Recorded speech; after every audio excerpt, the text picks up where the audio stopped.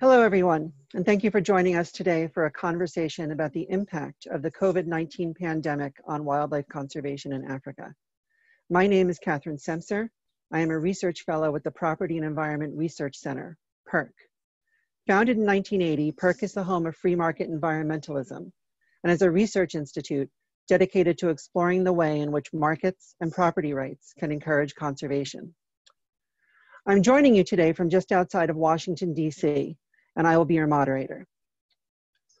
Wildlife conservation efforts around the world have not escaped the disruption wrought by the COVID-19 pandemic, and conservation may be among one of the sectors most deeply impacted by the global shutdown.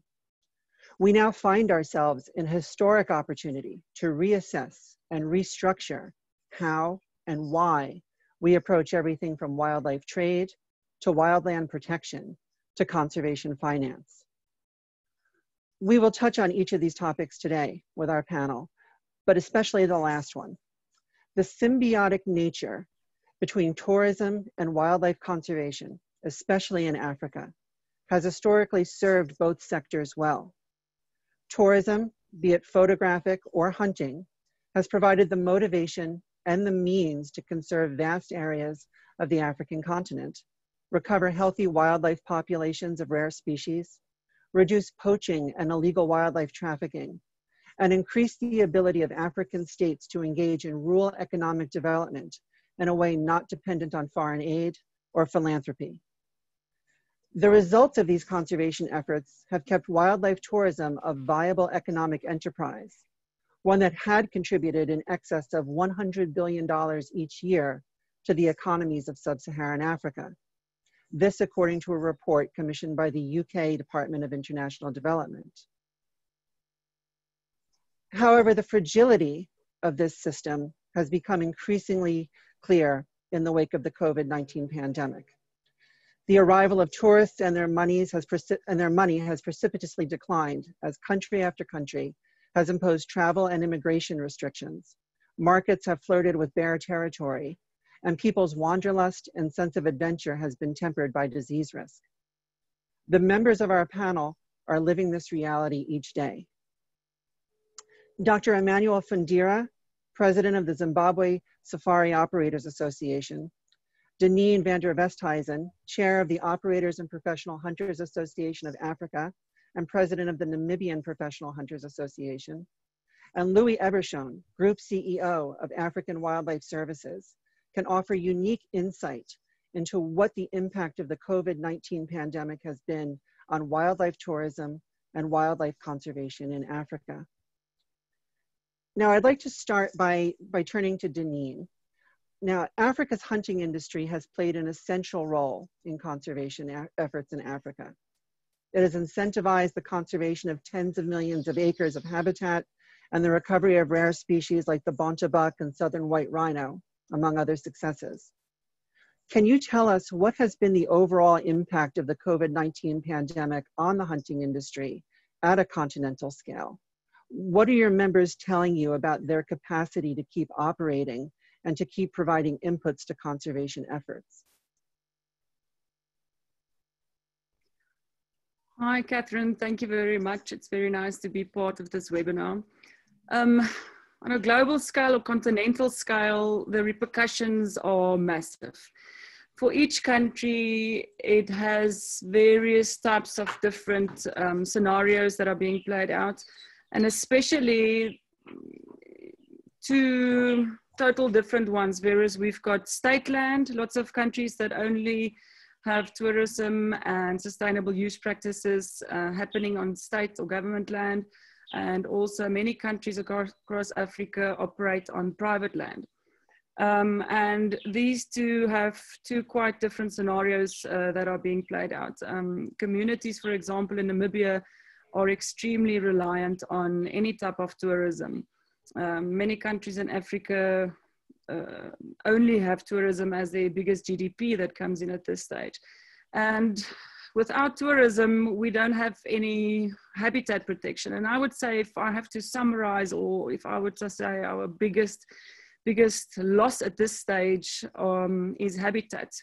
Communities and people that were previously had a proper income flow coming from tourism and sustainable use, all of a sudden this flow is just cut off and there's nothing coming towards them. So they are desperate to look at different ways. And there are, you know, many countries in Africa are very rich when you look at the agricultural side of it.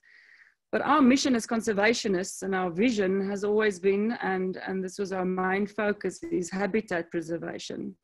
And if you really want to save habitat, you have to look at ways to have agriculture not play that big a role. In Zambia, for example, many of the communities now look towards charcoal farming, which means masses of areas of deforestation taking place.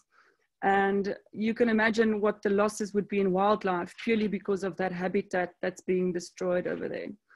So on a continental scale, our biggest loss at this stage, and especially prediction, is habitat loss. And it is, it's the effect coming from no income, people having no income and being desperate to look at other ways. I mean, there's many other things that I can mention, like anti-poaching, that's going really, really wild at this stage. Only in Namibia, we've had in the last week various encounters of poaching that's happening, mostly purely for meat. So for sustenance, people are hungry, they don't have any income at all at this stage. So poaching is really going on badly. And then obviously, like I said, looking at other ways, you know, starting to try and sell wood, chopping down forests. People are really starting to get desperate all over Africa.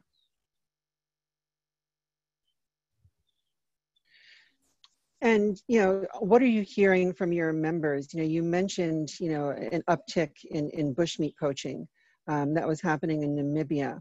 Is this something that's happening at a continental scale, or does it seem relatively isolated? What are the members of OFA, the Operators and Professional Hunters Association of Africa, reporting back to the organization about what they're seeing on the ground with regards to poaching? It's skyrocketed incredibly. That's the one thing that has started to happen on an incredible scale. You have to understand that when you conduct hunting, your feet on the ground constantly. You patrol certain areas. You can pay patrol teams and anti-poaching teams that are constantly on the ground.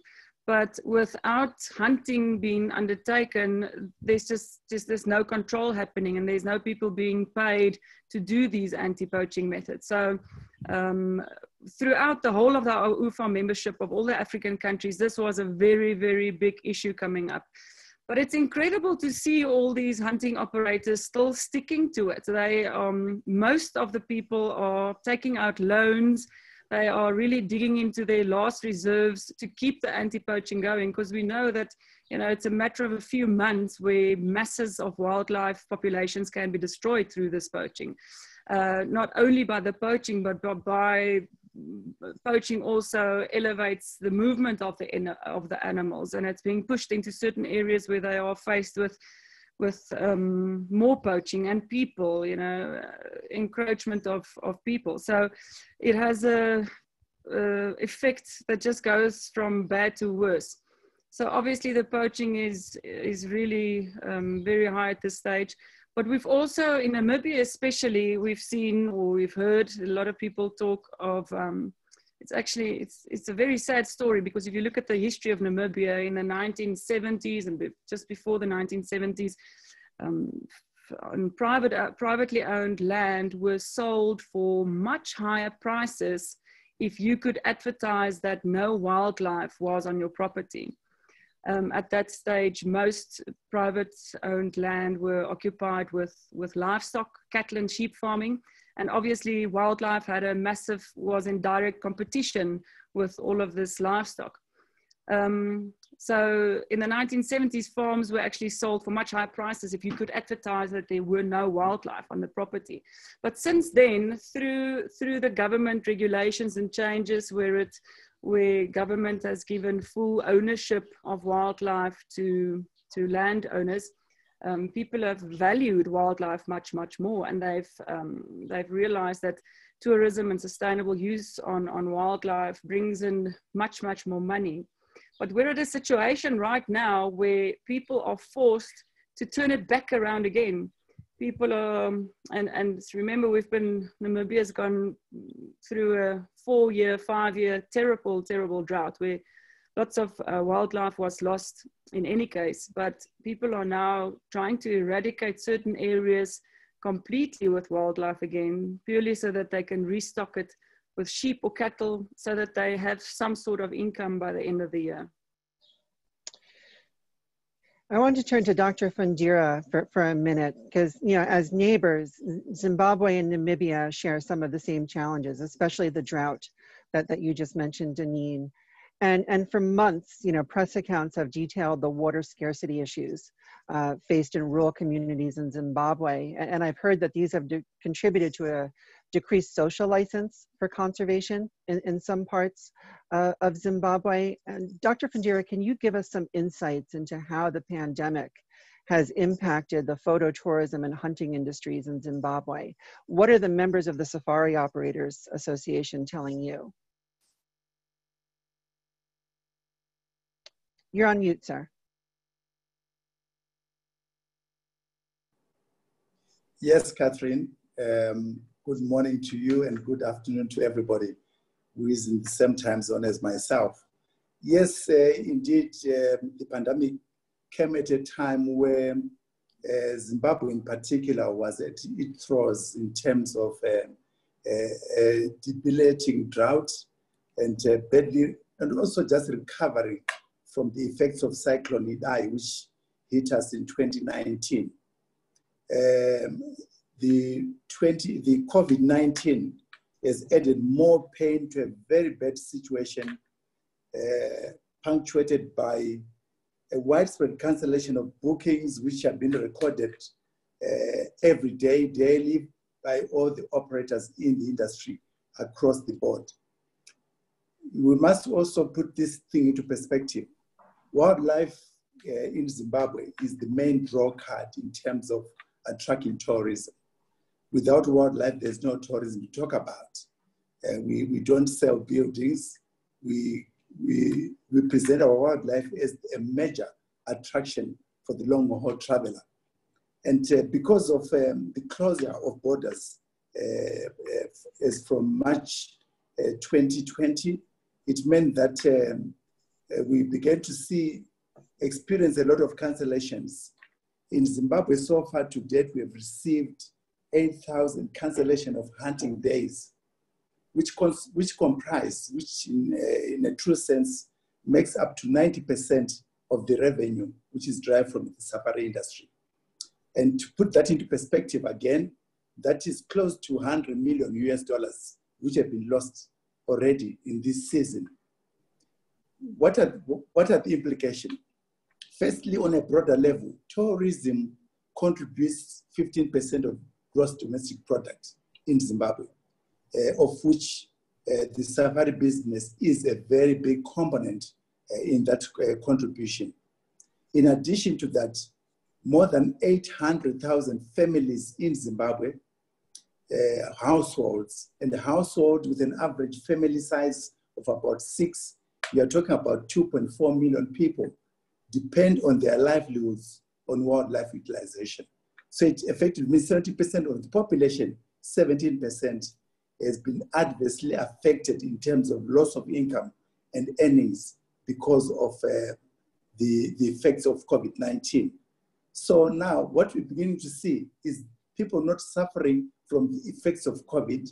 Our numbers, as I was discussing with Louis earlier on, from a COVID perspective, are very subdued to an extent that you don't even talk of any numbers running into any thousands. In terms of mortality rates, we are still below 10. We are only around 4. But our biggest worry and concern at the moment is that people will probably even die out of starvation from hunger, where the support mechanism which always existed has been taken away from them. And there are no safety nets which can be put in place in terms of providing a livelihood for those people who are at the brunt of this scourge. So it is really indeed a crisis. From an operating point of view, just like Namibia is doing, our operators are also showing a lot of resilience in terms of putting together resources and trying as much as possible to implement anti-poaching measures. Because to a very large extent, where there's hunger, there's also an increase, an inevitable increase on poaching, especially poaching for the pot, and less in terms of commercial poaching. But we have seen also an increase in that aspect of commercial poaching. Why? Because the defense line, which is always provided by the safari operators, has somewhat a bit been subdued because of lack of presence in some of those protected areas.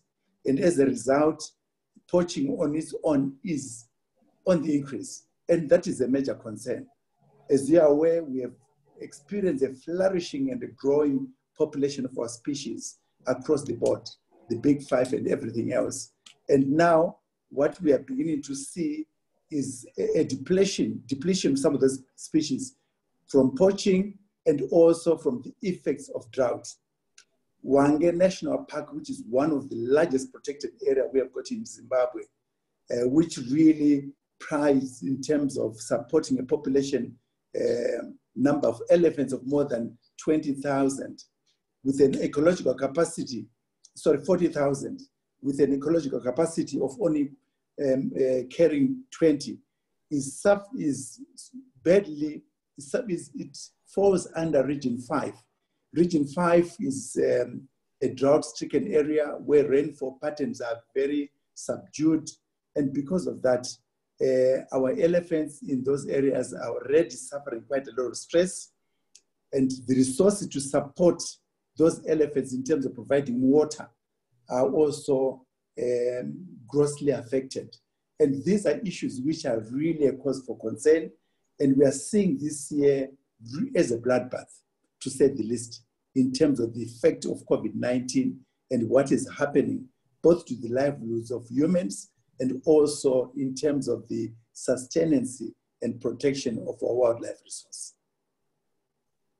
Now, you discussed the hunting operators and their continued engagement in anti-poaching despite the COVID-19 pandemic. What about the phototourism side of the industry? How is the phototourism side of the industry faring in relation to the pandemic? And what are you hearing from those operators? Well, it's equally as bad. It's equally as bad as long as we've got borders which are closed. Unlike other neighboring countries where there's some semblance of domestic tourism, in Zimbabwe, domestic tourism is very subdued because of the economic situation we find ourselves in. There's very little disposable income, and there's no domestic tourism really to talk about at this stage. And what is happening, the only thing which has happened with our colleagues in the photographic industry is that people have become more innovative.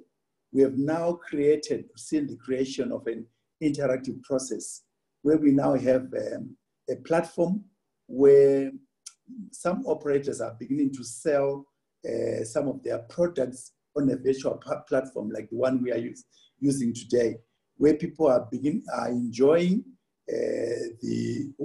watching wildlife, interacting and dialoguing with the professionals who can answer certain questions to them regarding how the behavior of those animals is not really bringing any revenue, but just keeping people afloat in terms of creating an awareness that we still have a flourishing wildlife and that business exists. But to a very large extent, our colleagues in the photographic industry have been badly affected as long as the borders are open. But we are hoping, and we keep keeping our fingers crossed, that these borders may start opening by the beginning of September, thereabouts, or maybe mid-August, which means there could be a likelihood of salvaging only a portion of the year, which would be left by only a period of about 3 to 4 months. Now, you mentioned Hwange National Park just a few minutes ago. Yes. I know the Zimbabwe Parks and Wildlife Management Authority had a budgetary shortfall at the end of last year. and that much of their operating revenue comes from, from tourism-related fees. Be the entrance fees for parks, hunting-related fees, etc. What are you hearing from the Parks Authority in terms of their ability to conduct operations? Deneen was saying that hunting operators are unable to pay their anti-poaching patrols. Is Zimpark similarly having difficulty paying their staff as a result of the tourism shutdown? Yes. The last information received from the Director General, Fulton Mangwana, was that they're now so low on resources that come July, they will not be able to pay their staff, full stop. And we are looking at various ways and means of seeing how we can leverage. Unfortunately, as you are aware, Catherine, our wildlife resource in Africa, especially in Zimbabwe, protects itself.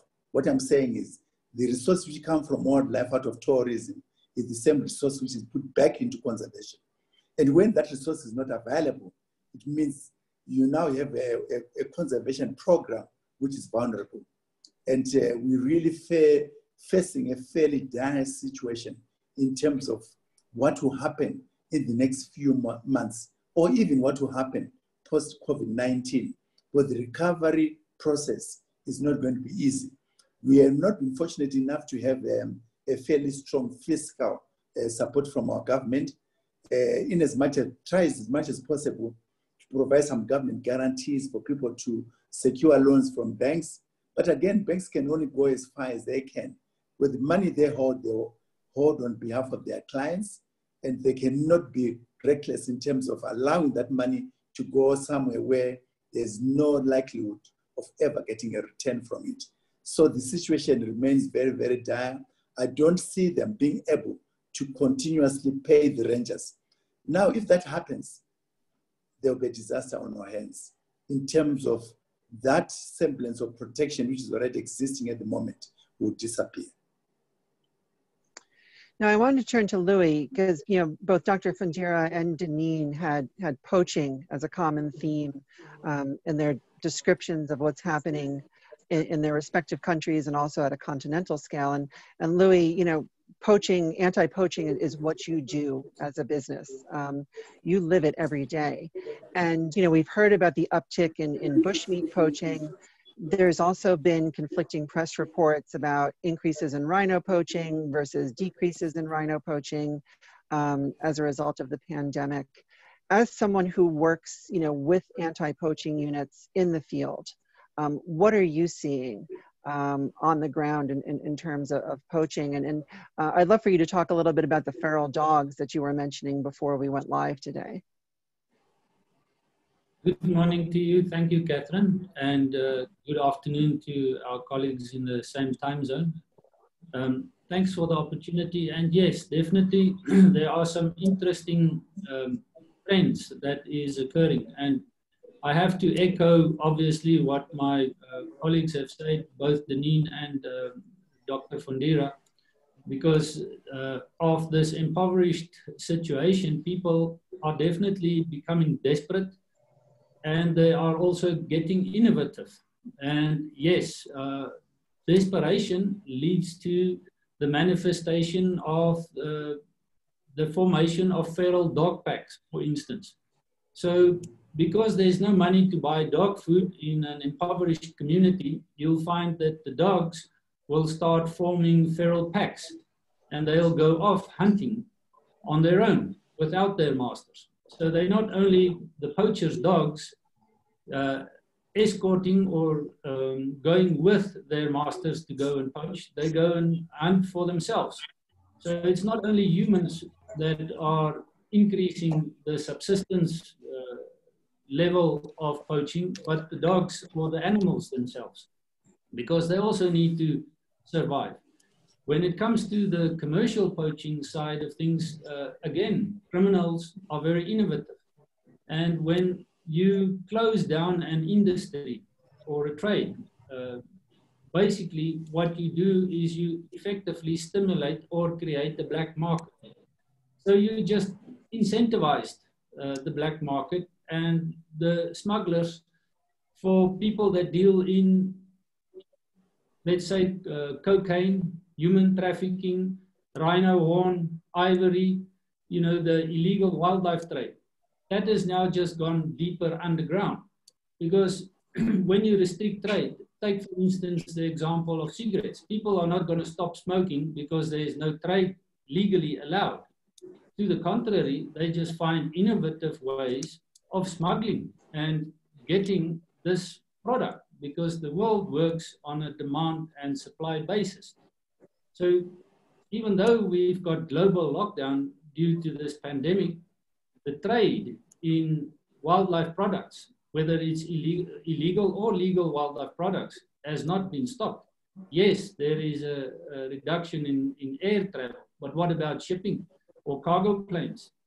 So the black market has just gone a level deeper. So it has become much more difficult for us to police or to control the illicit wildlife trade. You know, we need to look at land use and what we're going to do when it comes to this crisis and these threats that we are dealing with.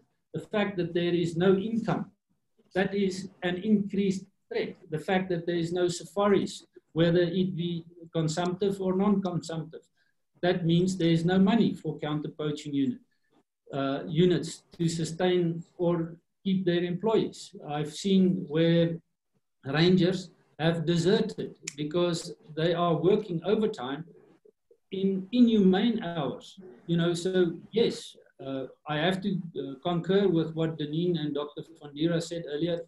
There are still private entities and rangers that are so deeply committed and passionate about biodiversity that they're putting every single cent that they own of their own resources into trying to protect biodiversity.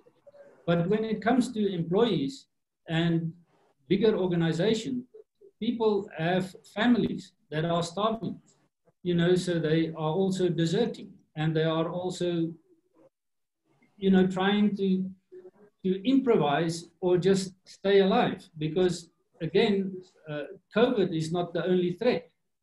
The way that we use land, the increase in illegal wood harvesting, charcoal farming is phenomenal.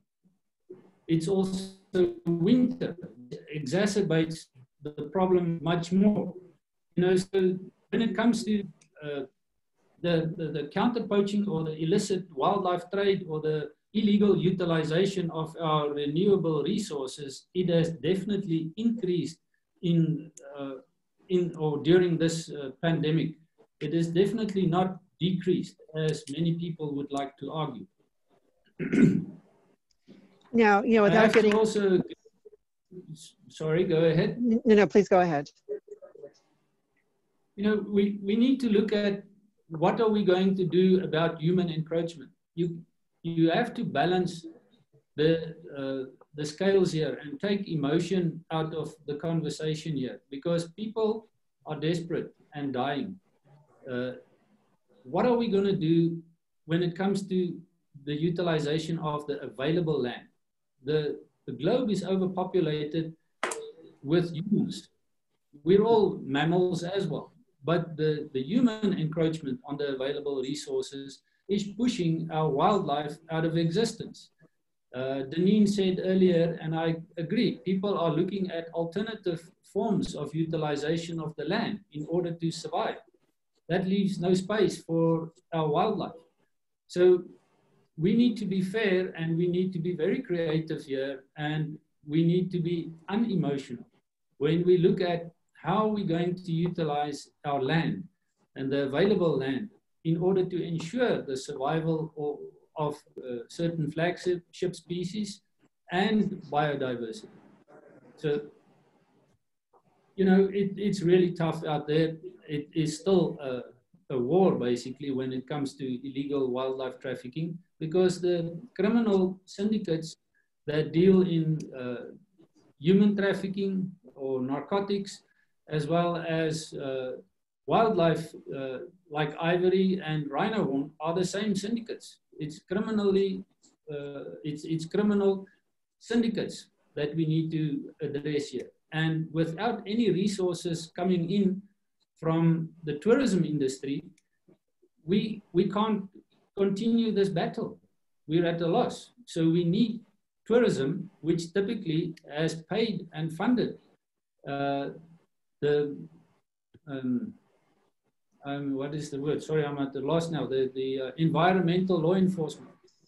So yes, we are desperate. We need to get global trade going, and we need tourism, consumptive as well as non-consumptive tourism use, so that we can continue to protect these beautiful biodiverse areas that we have left, these pockets that we have left. And we have to put them to the best possible use to ensure its survival, and not only its survival, but also our own survival, because we as humans are dependent on biodiversity, not only on one species, but on the diversity, the trees, the animals living together in harmony. And we need to start living in harmony with our environment as well. Yeah, you're in South Africa, and Deneen is in Namibia. Both of your countries, are trying to use domestic tourism as a bridge to reviving the international tourism market. How is that going in South Africa? I know that they've recently reopened the private game farms to biltong hunting. I know the Game Ranching Association is trying to convince government to allow for day trips to game ranches for photo tourism. Is this something that government seems receptive to as a bridge to reviving the international tourism market, or is there political resistance because of the disease risk? Thank you for that question. I think there is a huge compliment that need to be paid here to some of our industry leaders and organizations, because they've been lobbying our government and they've come up with very amicable suggestions and solutions. So I think there is a newfound sense of cooperation and collaboration to try and open up the domestic market in South Africa. It will be a kind of stimulus for the economy, but we still have certain aspects that need to be clarified. For instance, when it comes to the biltong hunting or the venison harvesting, there is a debate at the moment to distinguish between recreational hunting and subsistence hunting. Now, we need clarity from government to distinguish whether recreational hunting is going to be seen also as a form of subsistence hunting or not. Because typically, your traditional biltong hunter will eat the meat that they harvest from the animals that they collect. But that is now being defined as recreational hunting. So we need clarification from our government that stimulate that on interprovincial travel, which is like, for instance, traveling from one county to another county. So people are still not allowed to travel interprovincially in South Africa. And then they're also not allowed to sleep over, except, from a tourism perspective. But the hunters obviously are allowed to sleep over, and there's limitations on group sizes. So there's good developments and a good amicable collaboration between government and the industry to facilitate and to try and open up this market. And, we keep working on it, and we hopefully will have some breakthroughs in that regard. And just to bring this back to the anti-poaching issue, if this market is opened, will that bring in sufficient revenues to bring anti-poaching efforts back to the level they were pre-pandemic? Unfortunately, I seriously doubt that. We need the trophy hunting revenue, which generates foreign capital for our gross domestic product, and which generates profits. The profit margins in ecotourism are typically very small. And, without foreign currency supplementing this income, and without donations, there is just no way that we will be able to continue to fund counter-poaching operations or anti-poaching operations. It's not an industry where you make money in. It is something that you do because you are passionate and you care for. So it's a matter of giving. And for that, we need global support, not only local support. And buy-in from the communities, as well as local government, national government, regional cooperation, and international cooperation. We need free trade, regulated and ethical trade. And we need to involve the people on the ground, the communities, because it's about land use and how people are going to structure the available land use in future, post-pandemic, in my opinion. I'm going to ask each of our panelists the same question to summarize things, and then we'll open it up to audience Q&A. If you are sitting in the audience right now and have a question for our panelists, please use the Q&A feature and submit your question, and we'll get to those in just a few minutes. But I wanted to start wrapping things up by asking each of you, what do you see coming in the next 12 to 18 months vis-a-vis wildlife-based tourism in Africa and resulting wildlife conservation efforts? And to just put some sideboards on that, because that's a pretty wide-ranging question, what do you think needs to happen in order for tourism and conservation to revive their partnership to the scale it had been prior to the pandemic? And are there changes to the system that you would like to see made? Are there things that you would like to see national governments either take on in terms of changes, or the international community in terms of how it approaches conservation in Africa? And I guess we'll start with Deneen, go back full circle. What do you think about those issues? Hi, Catherine. Okay, I have to remember all your various questions that you've just asked, but yes, I think on one hand, I'm very glad for a situation like this to have happened, because I think it really brings us all back to a point as to ask some serious questions on what are we doing, how are we utilizing, are we responsible about our wildlife, about our habitat. And one thing that comes to mind with me immediately is that we don't have any resilience. Look at what happened just now. Planes stopped flying, and all of a sudden wildlife is plummeting. And it shows you that we need to start think of different ways to make sure that habitat ultimately survives, to make sure that wildlife soars. We have to fight stronger fights in the world out there for our sovereign rights. We have to fight much harder to be able to trade in some of our animals on a responsible and ethical way. I think various things need to happen. And I think, first and foremost, I think governments have made some serious decisions that, yes, they want to protect people and livelihood of people, but I think to a detriment scale that they never envisioned. And I think it's gone so far. We have to ask ourselves, to the cost of what? And at this stage, if things are going to continue as it is, if we're not allowed to travel, if we're not allowed to responsibly take in tourists that can pay these revenues, that can help fund anti-poaching efforts, that can help fund the protection of habitat ultimately, then I see a total turnaround of what we have at this moment. Louis was perfectly correct when he stated that we've got a massive human encroachment population problem, and I don't want to tell people to stop having fun and not becoming more in the world, but we need to be responsible about it. We need to look at how conservancies are structured, how communities are structured. We need to stop just giving things away.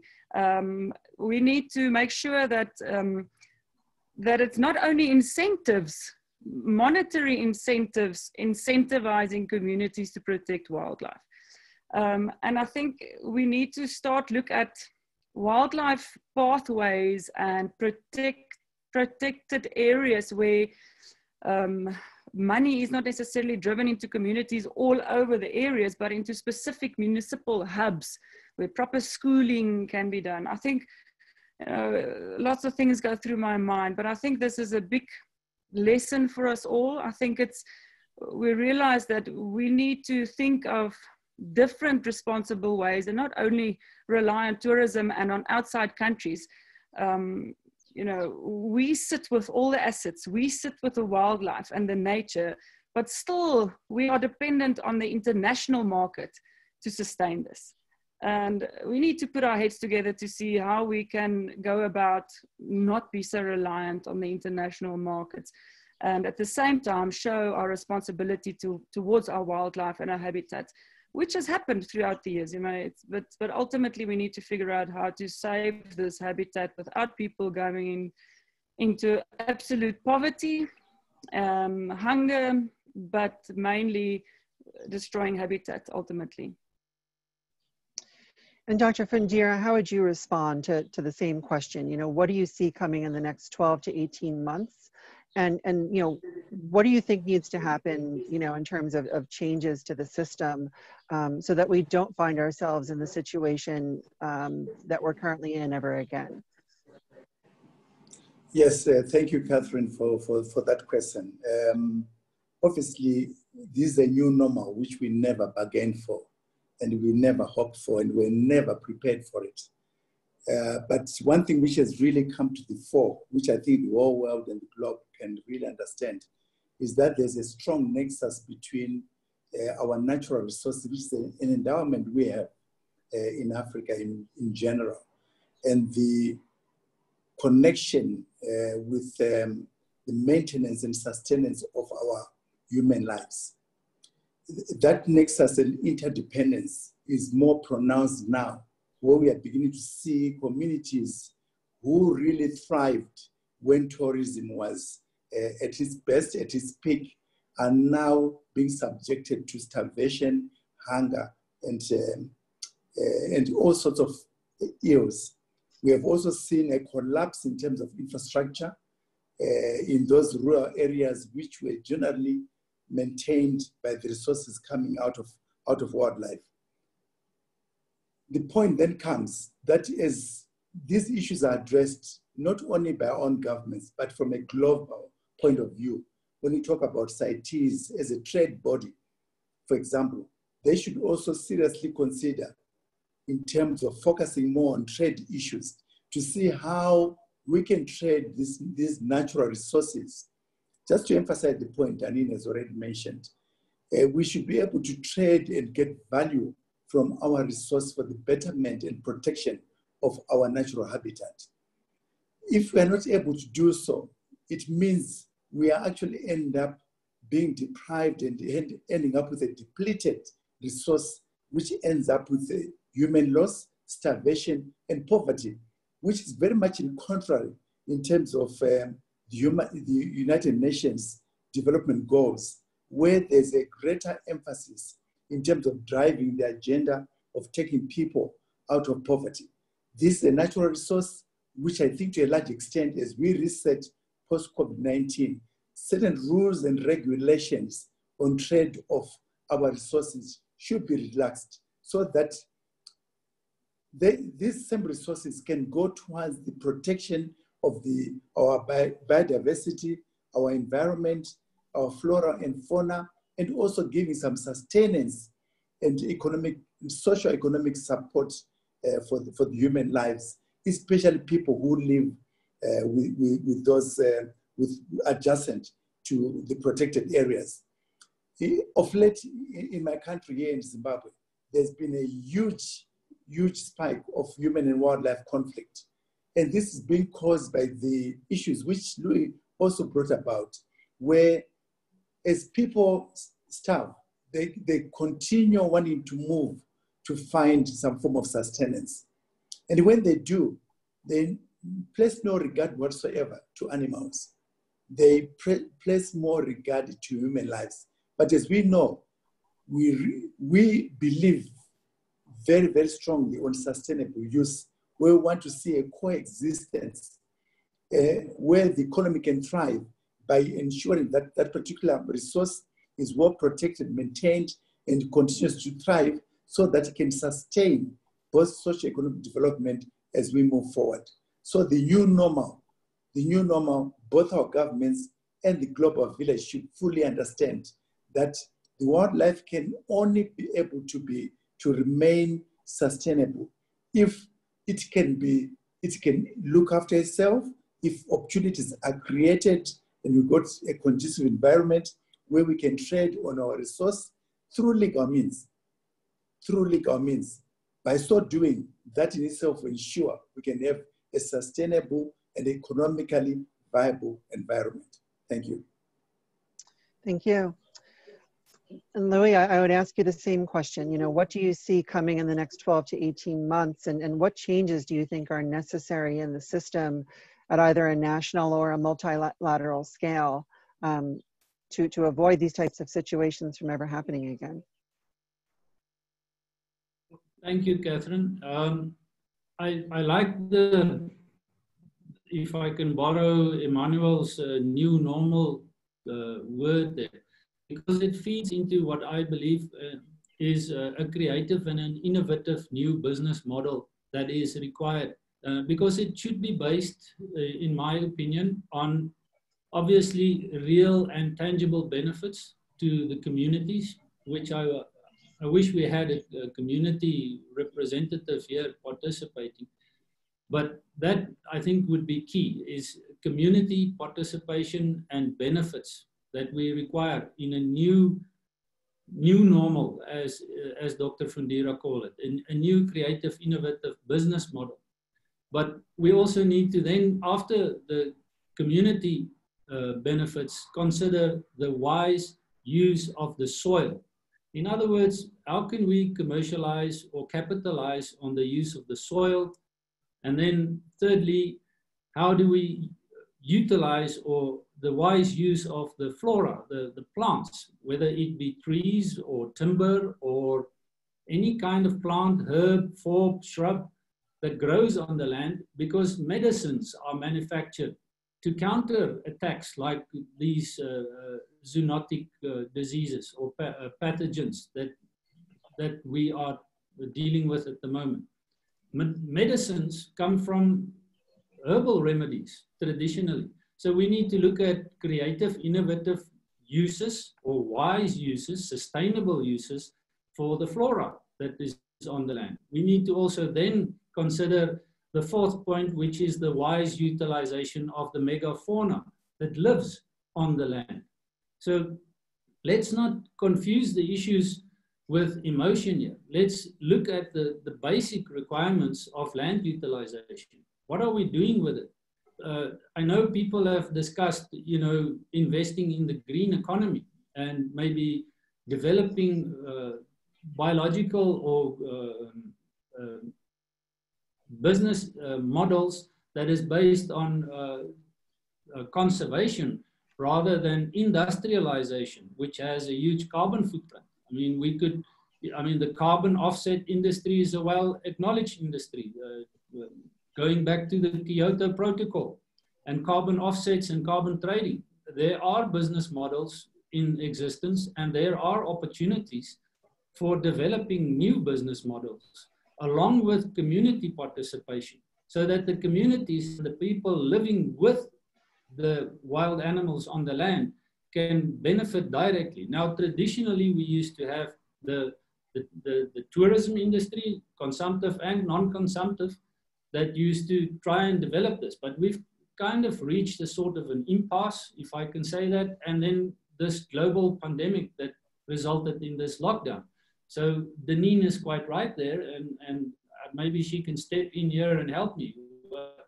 How do we create, as you say, Deneen, something else that we can generate, a plan B, so that we're not fully dependent on only one solution? I mean, the international tourism or the tourism model is only one solution.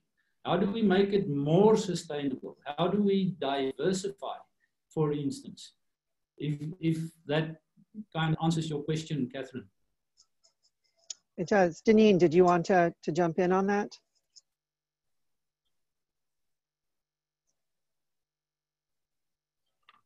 let's see, okay, I just had to unmute myself. I just wanted to, again, just reiterate what Louis said as well.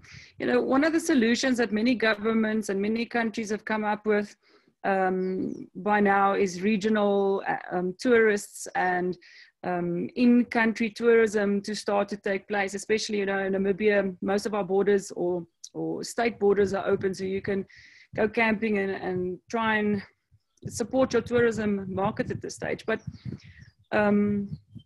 ultimately, to be able to sustain what we've had and to be able to continue with a enlargement of habitat and wildlife, or at least keeping the numbers that we have, we have to realize that tourism, like I said, leaves behind a massive footprint.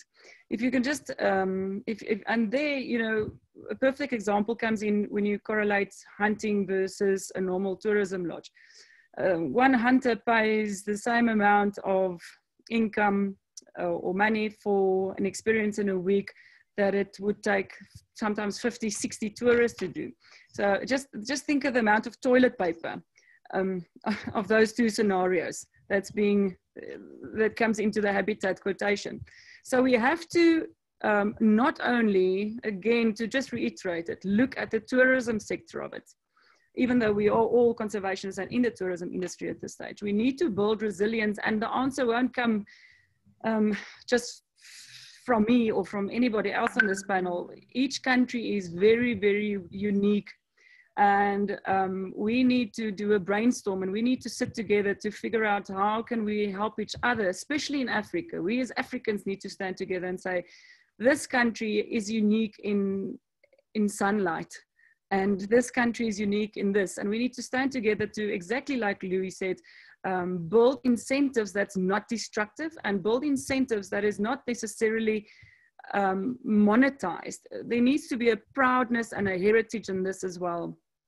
And I think we need to put our heads together, and I think we need the support of our international friends and sponsors and donors to help us build this resilience in the future. There isn't answers. I just, you know, we need to, I think nature has become too easy. It's become way too easy to use and abuse. It needs to be handled as a diamond in, you know, and we need to go far and beyond to protect that through various other means. And maybe this is the platform for people that are against sustainable use, for example, to come together with us and see. But ultimately, we all just want to end up as conservationists, but also to still be human and to be part of that whole circle of life, and to be the custodians of that. So long and short, sorry for the long answer, but there is no one way. I think each country, every country is unique, and we need to put our heads together to see how we can build this. But trade is very important. To quickly interrupt, I don't want to interrupt you, but I've seen one question somebody asked on what is our feel on the international trade ban and how that will affect it. And you know, we have to remember that to stop trade, this whole pandemic was started because of illegal trade. People are so confused between the two, legal and illegal. To just go about and stop legal trade, this will cut Africa's throat even more. So we should stop supporting or just having voices about trade, wildlife trade. It started to become a negative, be only seen as a negative context, and it shouldn't be. We need trade of any sort, you know, for example, just the meat. I mean, if the absolute healthy meat of wildlife that can be exported, but the restrictions are crazy. It just cuts our throats more and more and more. So there's a big difference between illegal trade, which placed us in this conundrum, versus legal trade. Well, thank you all for those thoughts. We only have a few minutes left, so I wanted to get to some of the audience questions. To just take a look here in my queue. Forgive me.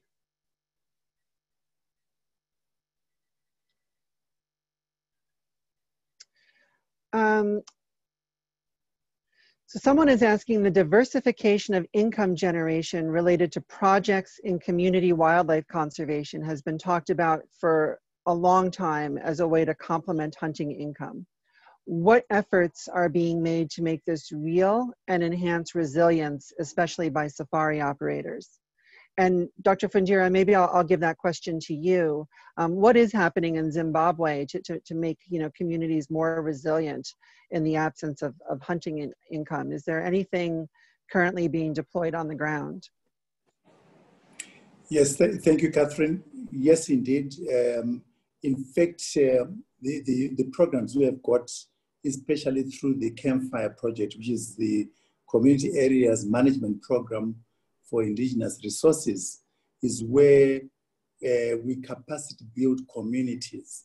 Instead of just giving them money in terms of cash, what actually happens there is that the resources coming out of wildlife are being deployed towards infrastructural development, like building of clinics, dams for irrigation, so that the communities are able to grow vegetables, and same vegetables to be used by the same operators and lodges in those particular areas, where the people can have a sustainable way of looking after themselves. So the whole arrangement is not a dependence one, but it becomes interdependent, and also with an element of growth in it, in providing people with the tools to use so that they can be able to be self-sustaining for a longer period, and not necessarily wait for a check as it is drawn at the end of the hunting period. So the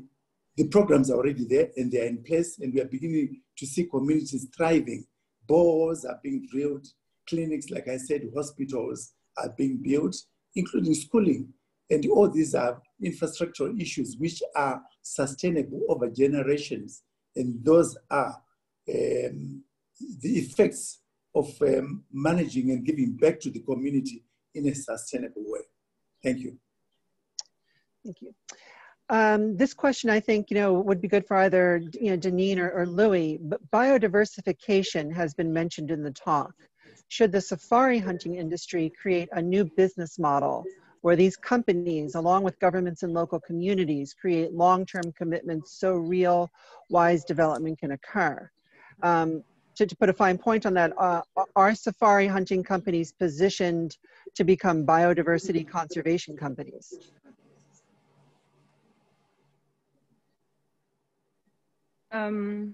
Yes, it's my good friend Tom Oakley that has posed that question.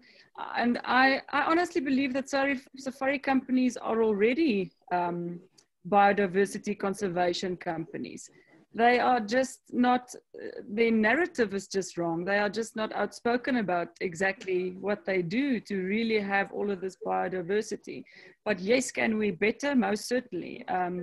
Can we have better government interaction with safari hunting companies? Yes, most certainly. And hopefully this will force governments to work closer with privately owned companies to really get to a much wider biodiversity conservation effort. Louis, maybe you just want to add on to that. Hi, thank you. I agree. Yes, I think the majority of safari companies are poised to develop and to diversify. I would like to add maybe a scientific component here, because obviously if we bring in the science when it comes to sustainable and wise utilization, we need science. So I think safari companies need to develop a holistic approach. There are certain models in existence already, and the majority of safari operators are quite diverse and do not only focus on one product or one particular service, to their credit. So yes, new business models, or let's rather say the further development of business models, I think is required to ensure the wise utilization, but not only utilization, but sustainable utilization. so that we can address the fears of global community when we're talking about it's 17 hours. Zoonotic diseases. So if we have the science to back us up when it comes to the sustainable utilization of our resources, that way I think we will gain global support for what we're doing. Because at the moment it appears that there's an impasse between the pro and the non-utilization or consumptive lobbies. And we need to build a bridge there because we all want the same objective, which is a biodiverse planet that we can live in and that we can be ourselves in and be acknowledged for who and what we are. This is a beautiful world. If I could say it, I mean, it's God's property and we are just the custodians that's supposed to take care of it. So we need to develop that kind of model where we are including everyone, not exclusive, but inclusive. Well, we're coming up at the end of the hour. I want to thank each of our panelists for participating in this conversation today. I think it's been a fascinating and an enlightening discussion. I can see that our audience has a lot of questions that we just don't have time for. Where can audience members reach each of you with follow-up questions for more information? Dr. Fundira, is there a place audience members can reach you to ask any additional questions they might have? Yes, I guess I can share my email if that is a preferred avenue or a Zoom platform or discussion if they want a face-to-face discussion. My email is ifundira@makuti.co.zw. ifundira@makuti.co.zw. I hope it's clear. It is, thank you. And Janine, is there a place people can go for additional information if they have questions for you? Yes, they're very welcome to contact me at ceo@ufa.org. That's ceo@ophaa.org. And Louis, where can people reach you with additional questions? They're welcome to send me an email. It's Louis, L-O-U-I-S, @africanwildlifeservices.co.za. All lowercase, just one word. Louis, L-O-U-I-S, @africanwildlifeservices.co.za. Well, thank you everyone for sharing your experiences and your insights with us today. I'm Catherine Semser with the Property and Environment Research Center. You can reach us at www.perc.org. And thank you everyone for tuning in today. We will get through this crisis together and we will ensure a future that is bright and healthy for Africa's people and wildlife. Thank you so much. Thank you, Catherine. Thank you, Catherine, for setting this up. Thank you, Catherine. Really appreciate it. Have a great day, everyone. Thank you.